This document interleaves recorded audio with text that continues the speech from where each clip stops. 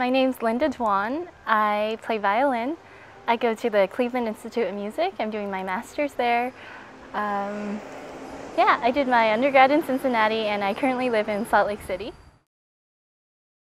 I heard a lot of good things about the festival from friends, and I saw some of the posters advertised at school.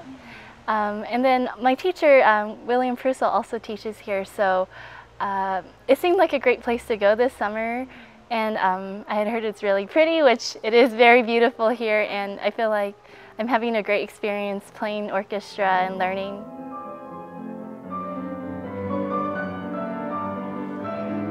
My goals right now are just to continue improving as a musician. With all the orchestra every week, I want to also improve in that area with my skills as an orchestral player. You know, in my lessons, learning new repertoire and having a good time and learning music.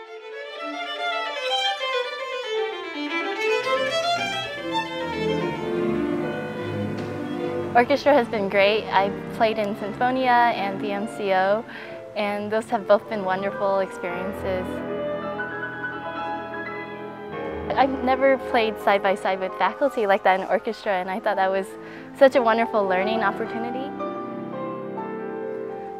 Playing with faculty is different in that it's, you know that that person, well, the person I was sitting next to, Wendy Rawls, she's a professional orchestral musician, and she knew the repertoire we were playing, the Rachmaninoff Symphony, and based on that I could feel, I had a level of, wow, I'm sitting next to someone who's played this.